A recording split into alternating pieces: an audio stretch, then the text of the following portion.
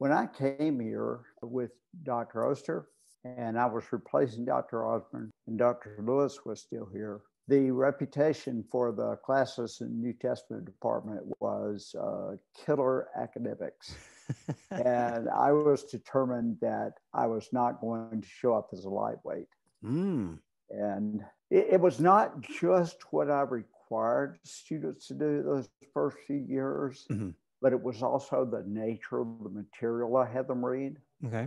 And I don't think that material was unimportant, but I had them read highly academic kinds of material without much word of application. And I think that is something that's continued to change throughout the 38 years. Is I think I've hopefully matured in my understanding of what's needed by the local preacher, the local associate preacher, by people working with churches, and directed more and more of what I do in that direction. Not that I don't try also to teach people like yourself who are going to go on and do work in PhD work. And of course, that PhD work for you has all along and been alongside of church work and is now church work, basically with kind of academic work on the side. Right, yeah.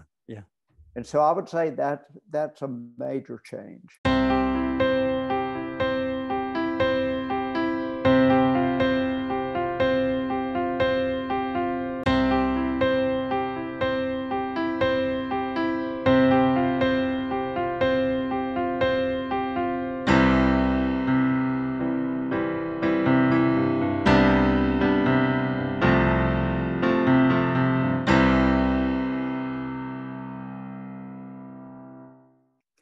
Well, Dr. Blank, I want to say that I am so excited to be able to have this conversation with you. I promise you, I literally texted some friends of it was some folks that we know earlier today to say, guys, look at these questions that I'm going to ask Alan Black later. This is going to be a lot of fun. And so I'm happy that you are able to join us to kind of reflect a little bit on your career, as you mentioned a few weeks ago now at the time of recording, that you're planning on retiring at the end of this school year. And so before we get into the real heart of our interview, I was wondering, would you be willing to take just a minute to tell us a little bit about how long you've been teaching, where you've been teaching, what do you do, any kinds of teaching things at the church you attend? Help us get to know the venerable Alan Black. Thank you. Let me say before I started that how thrilled I am to be interviewed and to be interviewed by you. You worked as my GA for several years. You helped me in teaching Greek online and taught Greek by yourself online and are doing it again for us as an adjunct. And we're extremely proud of you and what you've done. I'm proud of what you did here at HST and of what you've done to Asbury, and of your continued working with the church there in Corpus Christi. Corpus Christi, that's right, yeah. Not Crispy. Yeah, it sounds like a great name for a fried chicken restaurant, Corpus Christi. It does. So I appreciate you asking me. I left here from my MDiv, which was at that time called a Master of Theology, MTH, and finished it in actually 80, but I left here in 77 with about 3 courses left to go. And I finished those courses while I was preaching in Atlanta for a church there called Moreland Avenue. I preached there for 6 years, the first 3 of which I finished my work here, second 3 of which I was working at Emory on my PhD in New Testament there, and that was a wonderful experience. And so I came here in 83, ABD, that is all but dissertation. And it was a great blessing for me. I had finished my exams for my doctorate and had worked out, sketched out, and got a prospectus approved for my dissertation. I was kind of near the beginning of that work, and had the great fortune of Dr. Carol Osborne, who had done a lot for me when I was here and had just left, that he left because I didn't think I'd ever be coming here. This was teaching at Harding School of Theology. Harding Graduate School at the time was my dream job. But I was sure it would never happen because I was sure that Dr. Oster, who is still here, would be here forever. And that you weren't wrong Dr. about that. Osborne would be here forever. That's you weren't wrong about Dr. Oster. So I thought, all of my career, they will be there. But then Dr. Osborne decided to go out to Pepperdine. And so I was privileged to be able to come here in 83. I finished my dissertation in those first 2 years while I was teaching here, 83 to 85. And so just a little before I turned 35, I finished up my dissertation. Yeah, your dissertation is as old as I am. It is. I was born in 85, yeah. So I was finishing my dissertation when you were being born. Pretty remarkable. So I've had the great privilege of being here for 38 years. And the last 6 years of those have been as the dean. My true love throughout that period has been teaching the New Testament. And been my privilege to be able to teach some of the basic courses like exegesis and New Testament introduction, and then also to teach the Gospels. And at various levels, both at the master's level and at the DMin level. You have you've been able to teach really a very wide range of things, ranging from classes like elementary Greek all the way to we took a Greek-based I and a few other classmates took a Greek-based seminar in the book of Hebrews with you, which is on the far other end of the scale when it comes to the quality of Greek that you're dealing with. It is. It's a tremendous difference. Dr. Oster and I, up until I became dean, Dr. Oster and I always split elementary Greek and Greek readings so that whoever the student started with, they would end up with having all three courses with that particular one, and we would alternate. And these days, you mentioned that you farmed out the responsibility of elementary Greek to a lowly adjunct down here in Corpus Christi, Texas. And you've been great. We knew that you would be, and you have been. You had experience at it. Have done a terrific job.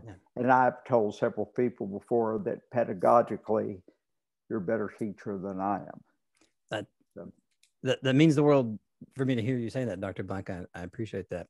At the time of recording, it was just yesterday that we had our last meeting of Greek 2 before these guys take their exams. And I complimented both the credit students and the auditors these two auditors that I had, they stuck with it. One of them had a medical condition that kept him from being able to attend class for a few weeks in the semester, but they stuck with it. They turned in homework. They participated in class. They were contributing to class discussion, and it really created a very high sense of fellowship, or a sense of high degree of fellowship with that group. And it was nice because, especially one of the auditors is going to be taking the Greek readings class that Dr. Oster will offer next fall semester, alongside of his other classmates who are taking the class for credit.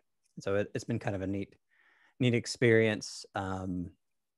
I told them yesterday I couldn't have asked for a better group of folks to start my foray into teaching in that kind of synchronous format. Because when I taught last time back in 2016 and 2017, it was what was called online, and so it was asynchronous. Yes. These days, I also teach online, but it's in this format via Zoom, and they've been very great to show me grace when something was unclear, or when we needed to make adjustments, either with schedule or things along those lines. And they appreciated my grace that I extended to them, as needed. And so it was a really rewarding experience.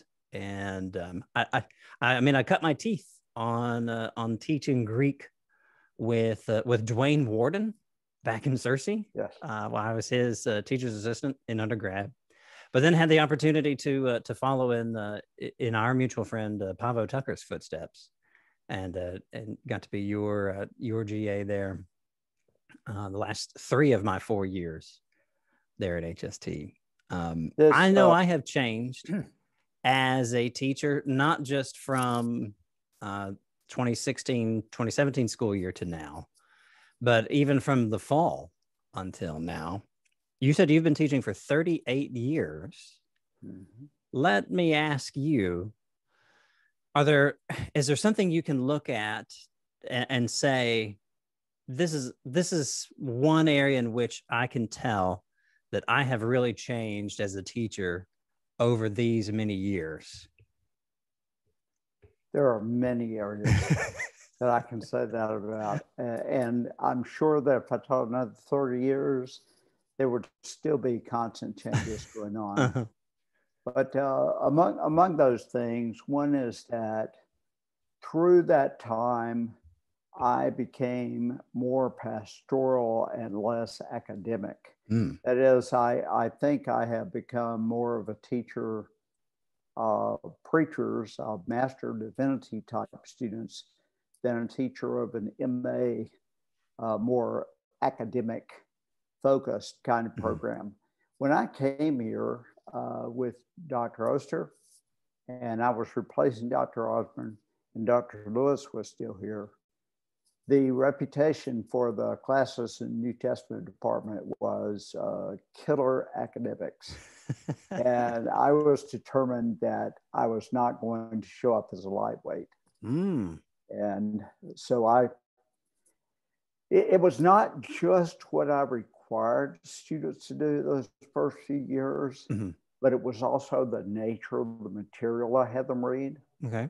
And I don't think that material was unimportant, but I had them read highly academic kinds of material, right, without much word of application. Mm. And I think that is something that's continued to change throughout the 38 years. I think I've hopefully matured in my understanding of what's needed by the local preacher, the mm-hmm. local associate preacher, by people working with churches, yeah, and directed more and more of what I do in that direction. Not that I don't try also to teach people like yourself who are going to go on and do work in PhD work. Mm-hmm. And of course, that PhD work for you has all along and been alongside of church work, and right, is now church work, basically with kind of academic work on the side. Right, yeah, yeah. And so I would say that that's a major change. Mm-hmm. Another is that I would say I moved from almost completely lecture, mm-hmm, to more and more discussion.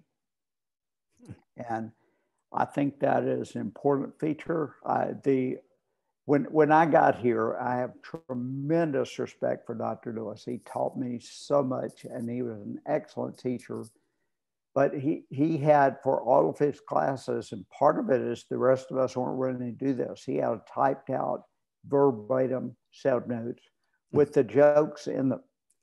He didn't. I've always heard that. Yeah. He didn't do anything that was not said on that set of notes, and they had jokes written into them.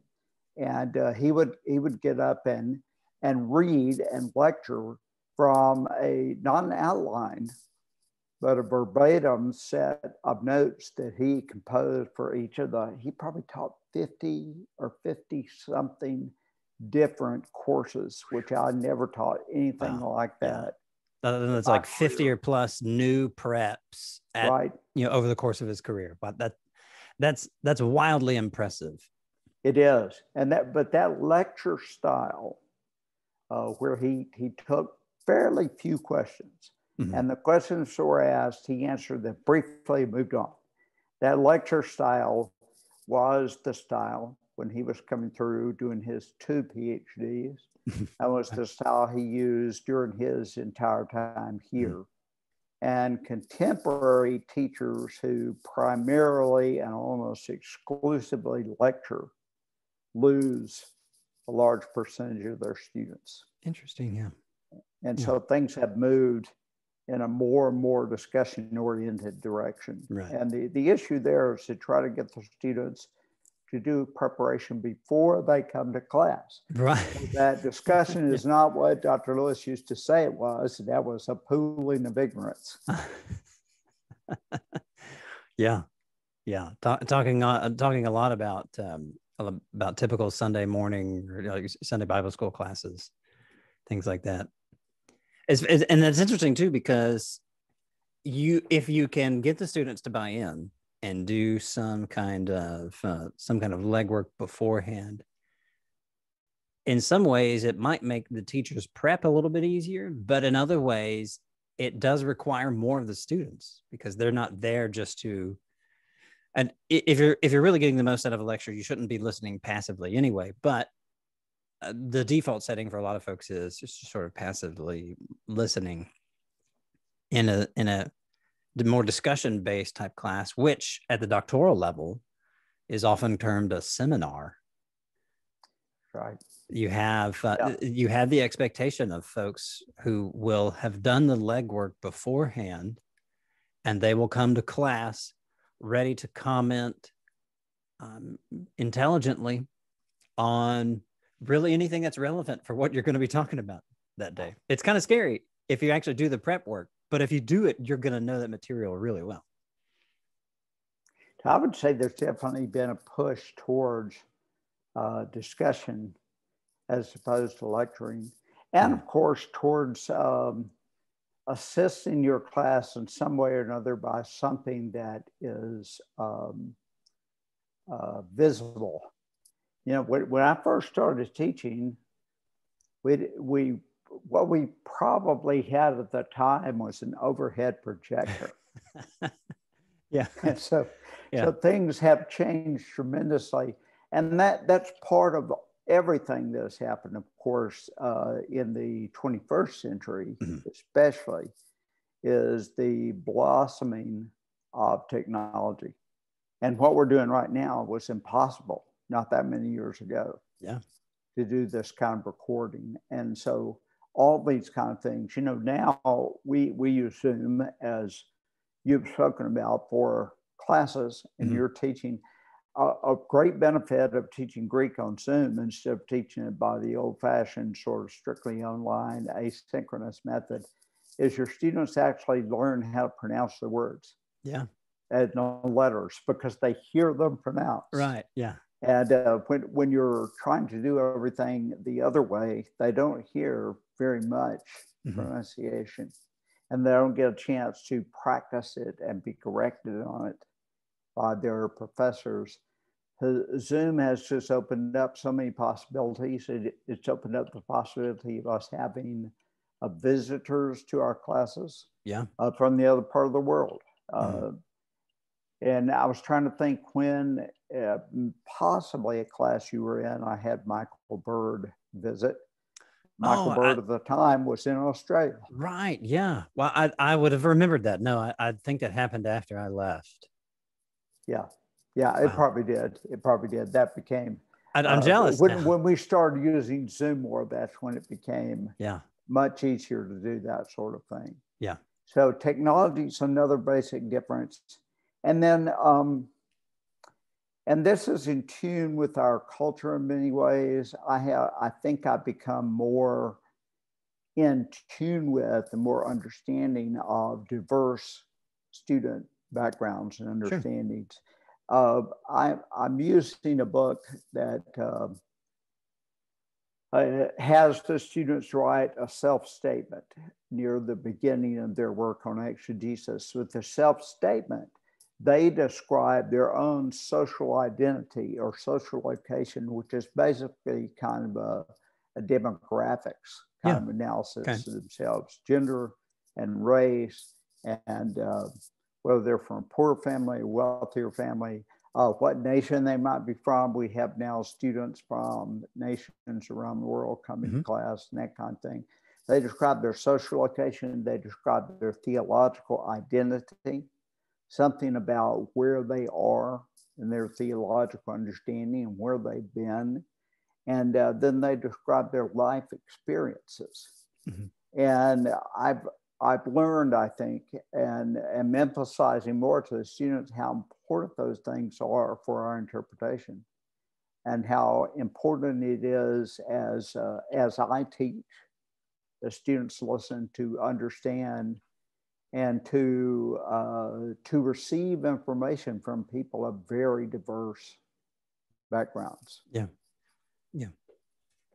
And so I think that's another thing that's really changed, because in my early years, in the 80s and probably well into the 90s, I probably had a tendency to assume that most students came from a background very similar to mine.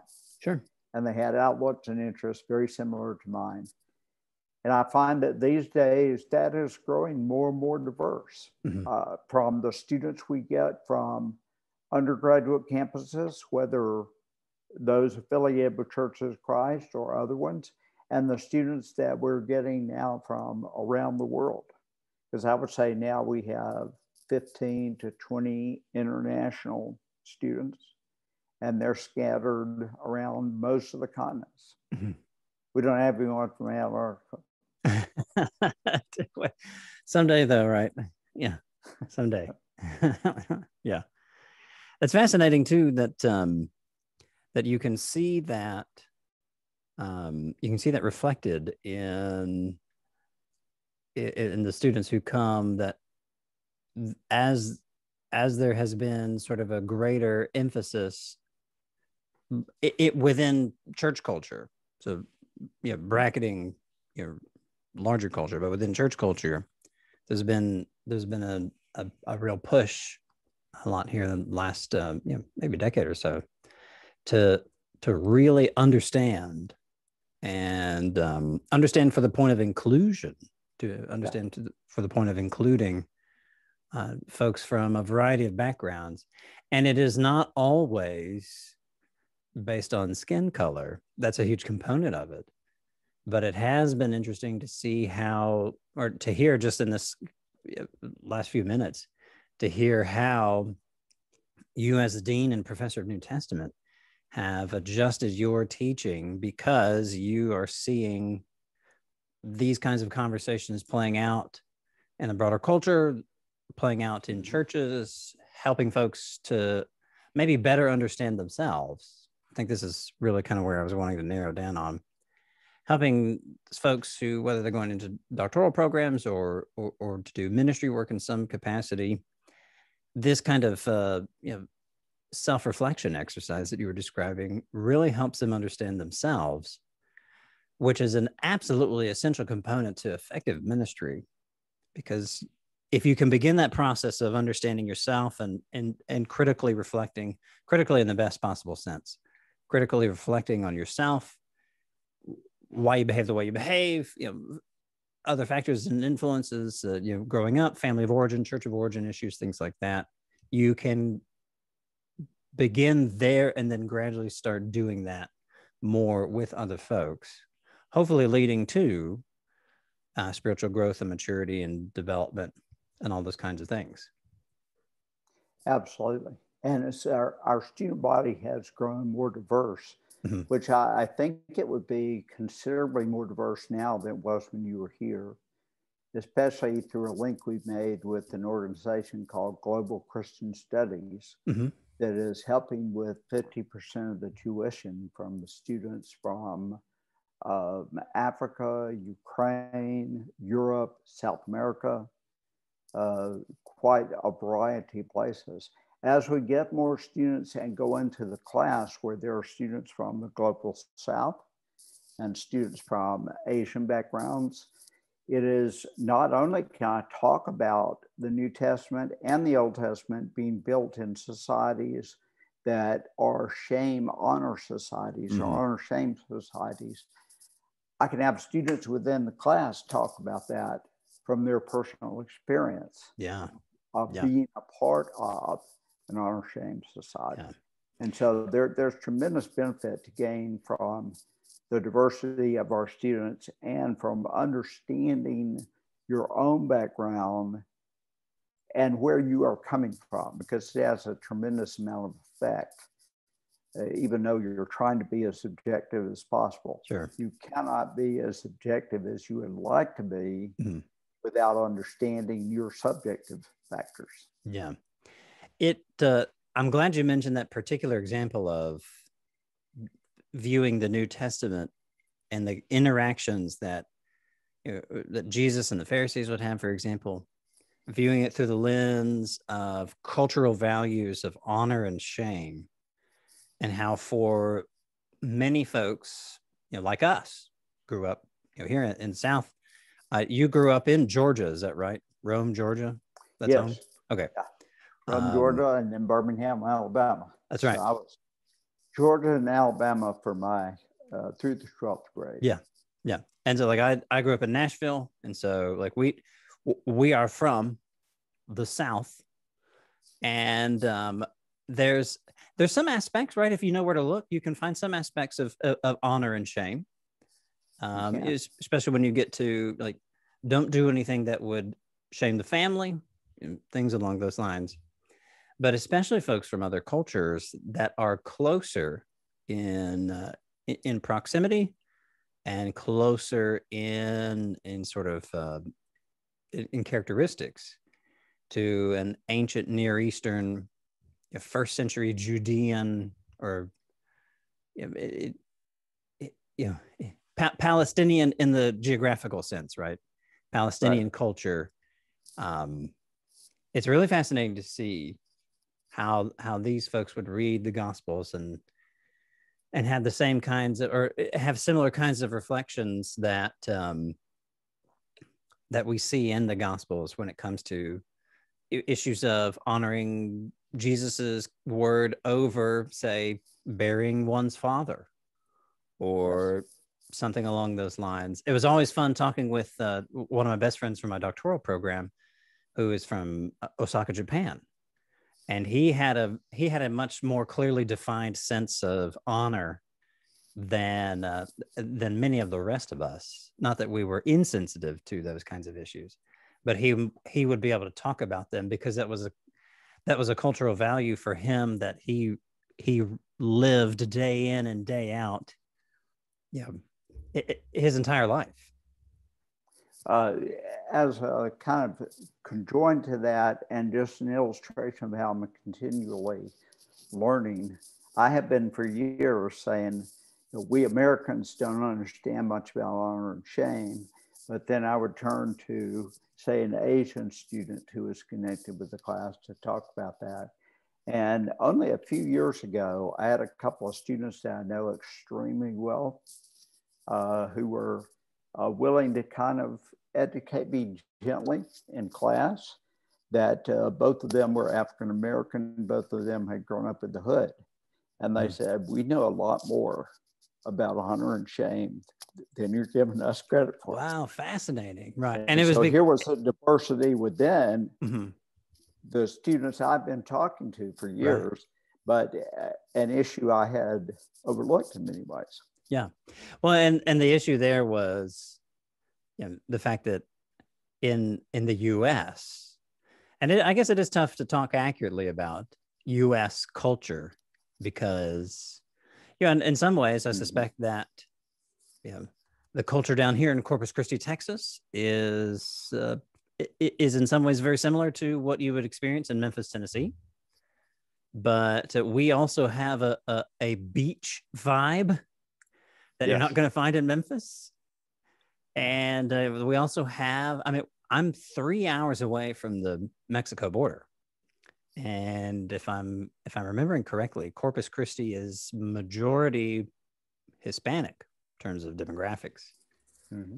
So those factors in and of themselves make for a different culture. There's still very much a typical or stereotypical Texas style culture, which has a lot of affinities with Southern culture that you and I would have grown up with. But even within Southern culture, there's a handful of subcultures, and it's fascinating that these particular students were able to say, actually, my subculture of where I grew up, and in terms of race and socioeconomics and things like that, might allow me to be able to speak to this in a way. That's fascinating. They're also very, very generous of them, very gracious of them to, I think you said, kindly educate you or politely educate you. Yes.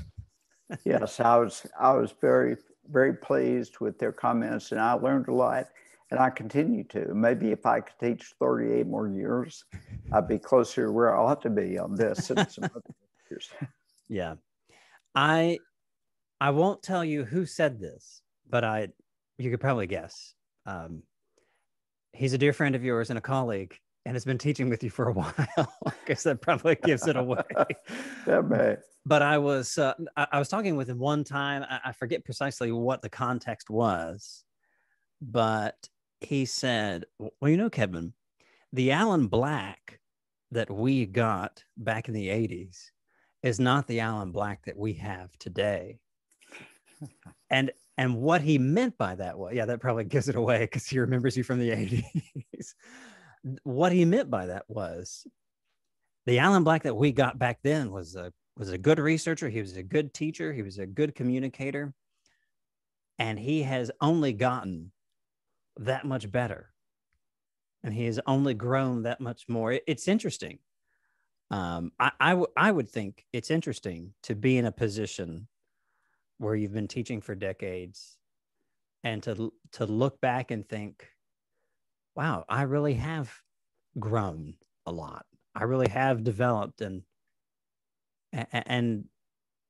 become maybe better at my craft, not because I am not because my syllabus is the largest, or I'm the most powerful lecturer or something along those lines, but for the reasons that you said. You've become more pastoral. You've become more attuned to presenting material in a way that actively engages your students.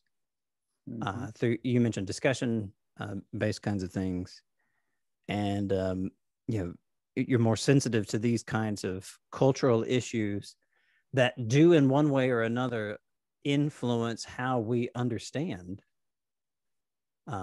issues related to interpreting the Bible. So, when I'm 110 and look back, maybe I will realize that I wasn't doing what I should be doing in the 220s. That's right. Yeah, that's right. Well, I'll look you up then. You can wait for the follow-up interview here in another 30 years. That sounds great. We'll plan on it. If I'm here at 110 and you're still around, which you probably will be. I hope so. Yeah. That would make me only in my 60s. Yeah. Let me ask this. What, because I think you've mentioned some of these before. What are one or two consistent challenges you have seen students wrestle with during your tenure? Those change.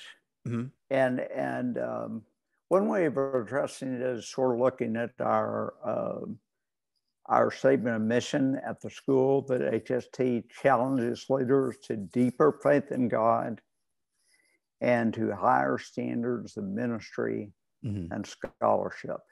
I don't think there's anyone that's ever been through HST or had anything to do with HST that would not say they have been challenged to higher standards of scholarship.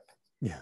I don't think, and that is a challenge that so many students come here year after year. I don't know how you felt the first year, but I know part of my feeling with the first year was, can I do this? Right.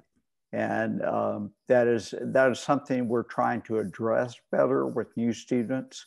We have now a 2-day spiritual retreat that's a part of the basic course, Advanced Theological Research. Good. Part of which is to say, here's what you can expect in the coming years of your work here. And part of that is to reassure them, you can do this. I mean, it is challenging, but you can do it. Yeah. I would say more in the past than in the present. There were many students when I was here, was almost universal experience, and it has become less so, but there are still students who come here. They have not been introduced to the big world of biblical scholarship to all across the board. They've only seen, if they've seen it all, if they know anything about biblical scholarship, they only know a very narrow slice of Churches of Christ and their writings, or maybe of evangelicals and their writings. Sure. But then they come here and we introduce them to the whole world of biblical scholarship. And for some, there is I'm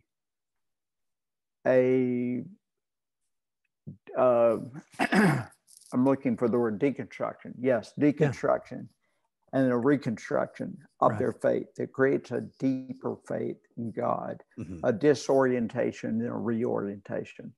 And that was a major experience for you.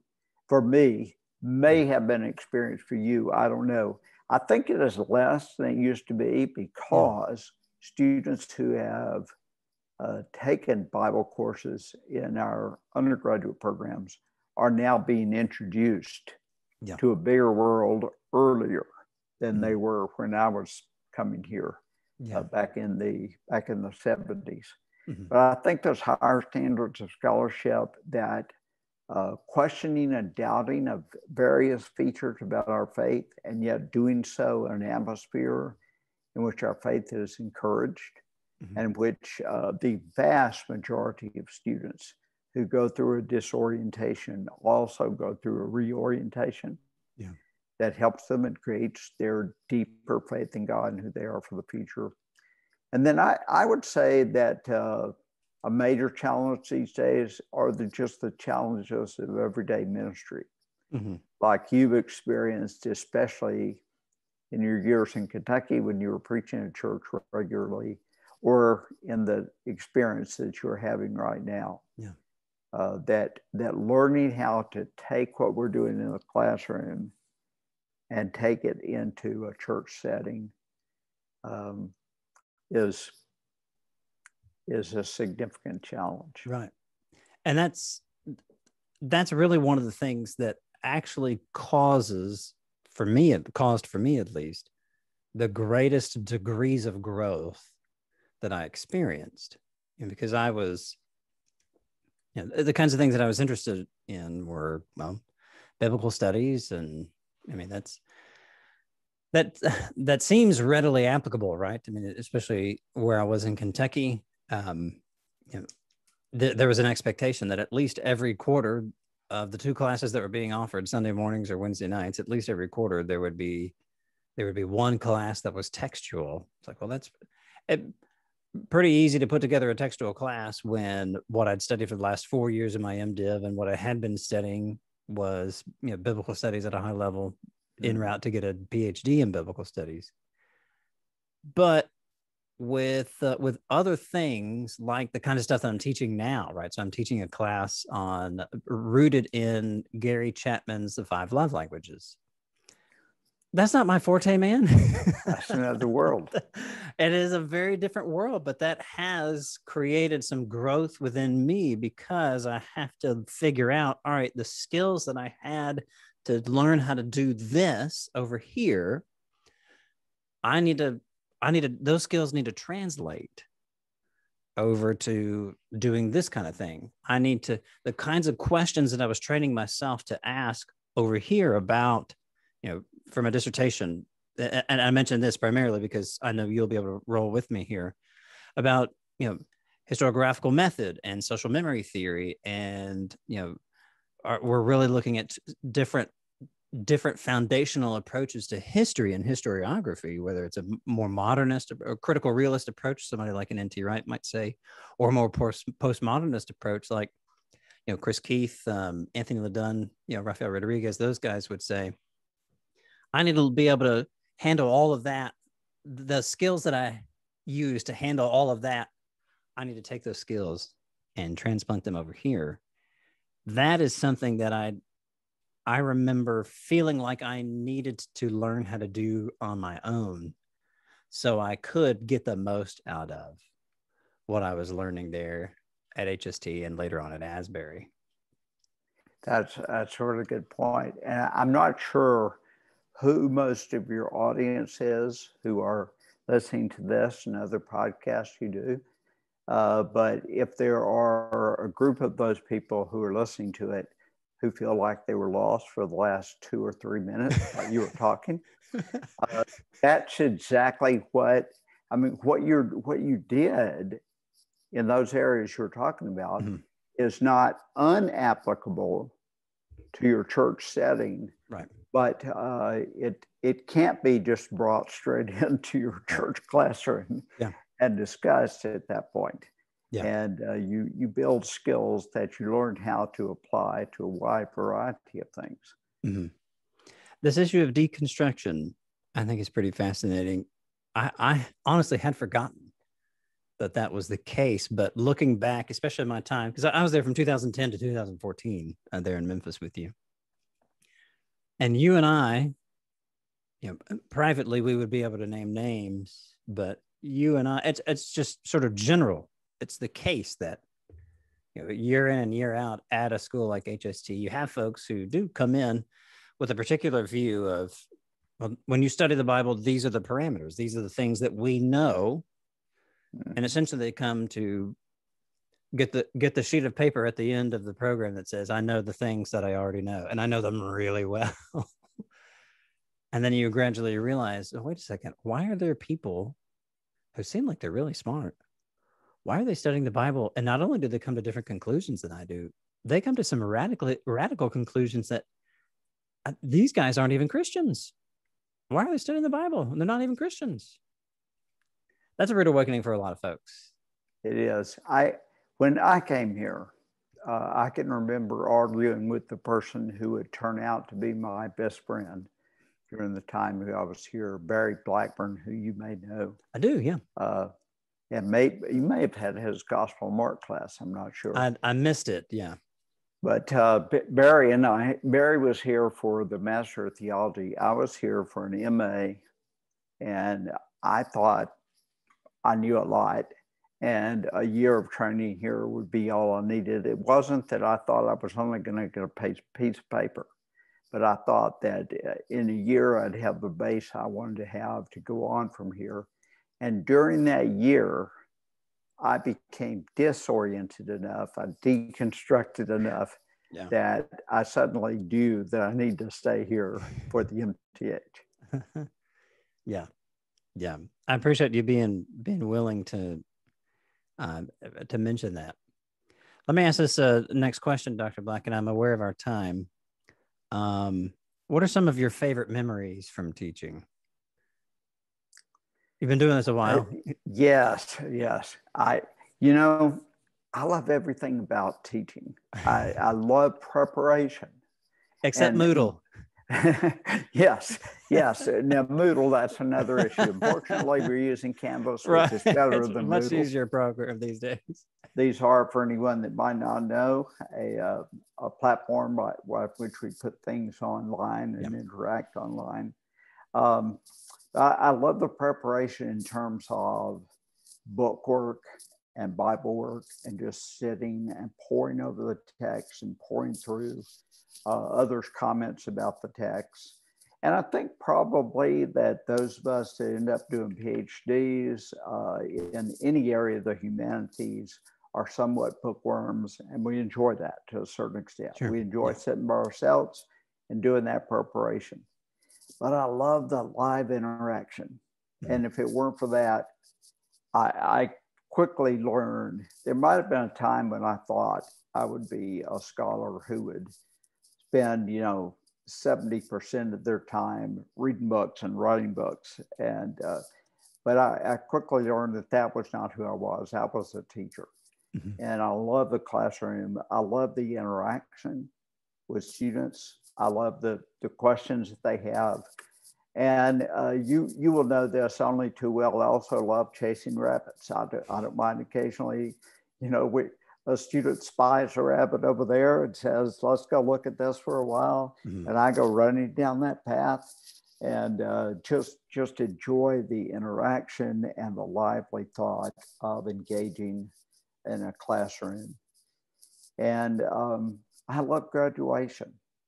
We're coming up on graduation a week from Friday. Every year I get a charge out of graduation. And the reason is that I get to look at 2025. We have 28 students this year. That's great. And when I look at what they're doing and what they plan to do, I just think, wow, I got to be a part of that. And so it's, those are memories, and there are various students that represent my memories who are out there. And there are students that sometimes send me a nice note close to graduation time, and I have a folder I put them in. And on a rainy day, I'll get them out and look at them. If I'm really down on myself, it's a good time to get that set of notes out and look through them. And those represent great memories. And in many ways, even greater memory is a student I haven't had a contact with in 10 years, but they get in touch with me and they say, I'm still using your notes from such and such a class. And I wanted to ask you about so-and-so. Yeah. I got a note, an email today from a student that I haven't thought of his name in 10 years. And he's writing to ask a question about the Gospels that he's discussing with an unbeliever. And he wanted me, because he'd taken some courses of the Gospels, he knew I was very interested in the Gospels. He wanted me to help him with some resources to help in that situation. I love that part of teaching. Great. So that's great. Dr. Black, it has been an absolute pleasure to get to talk with you some this afternoon about your career, to look back at some of these times. I know, if I'm remembering correctly, right, and I mentioned social memory theory earlier, and one of the things is sort of the unpredictability of memory. So I'll preface this by, if I'm remembering correctly, I remember sitting at the church that I would later start working for up in central Kentucky. And the preacher there now, who's a colleague of yours in Searcy, he was preaching through Hebrews 11 and talked about his cloud of witnesses. And he mentioned, among other folks, you. And I thought, I'm right there with you. That is, it's fascinating that, I like to tell people that when I was at HSC, I majored in Black and Oster because I took as many New Testament textual courses as would allow, because I was en route to a PhD. And I found myself more gravitating towards the kinds of classes that Dr. Oster taught, but because you and I spent so much time together as professor and graduate assistant, and then also because of your work with the Student Association and my work with the Student Association, I was able to see very closely how you carried yourself as a professor, and how you would occasionally, talk with me about a situation that was a tough situation, and a student really needed either some help or was undergoing something fairly serious, and I've tried to model that as best I can, and so I appreciate that. And I also can speak for literally everybody else I know who has gone through HST and has had you, or so appreciative of your Christ-like spirit, your many years of service, and especially your wife Nancy for being for going through this with you, and really walking with you side by side through these many years. Nancy is the best part of who I am. Thank you so much for those comments, for that encouragement. I know you'd be talking about Jordan Guy. I don't think he's my name. No. Preaching that sermon. That's humbling and very honoring. to be mentioned in a cloud of witnesses. I have to say it's also a little bit horrifying because the cloud of witnesses are all dead. Maybe cloud is not the best. Maybe the stadium of witnesses. I don't know. I think if we look at, who was that Hebrews had in mind, he had brought a bunch of dead people. I think he had his own dad in that mix too. So it's maybe so. Yeah. Thank you so much for the Yes, interview. sir. It's been great. Yes, I've sir. enjoyed it. Dr. Blank, take care, sir, and it's always a pleasure. Thank you. Bye-bye. Bye-bye.